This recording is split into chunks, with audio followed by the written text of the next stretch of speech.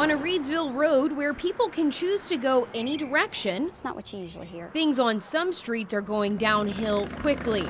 People are taking this seriously. This is not a joke. Homes, cars, street signs, all tagged with what Reidsville police are calling gang graffiti. Well, it was about 2 foot high and about a foot long. Someone spray painted Linda French's car on both sides. Right there. She says in her neighborhood, the feeling of safety is slipping away. It's Wentworth Street. We have people wandering out down the street at all hours of the night. And our police do what they can, but they can't be everywhere. It's not surprising that it happens, but it's surprising that it actually happened right here because I've never seen anything like this, and I've been up here for a while. Vandals also hit James Price's Duke sign, the side of his house and his grandmother's car, along with other houses and cars on 4 different streets. They don't have no respect for other people's stuff.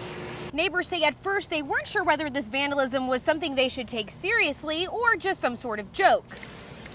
But police say anytime they have graffiti involving the words gang or blood, they have to take it seriously. And this is what they're investigating as real gang threats.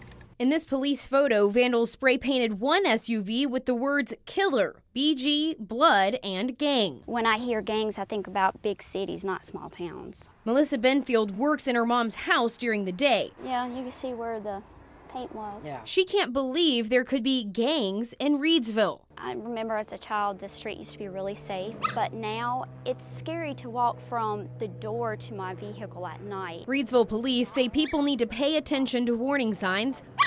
People here just want it all to stop. I just hope it doesn't happen again. In Reidsville, Carter Coyle, Fox 8 News.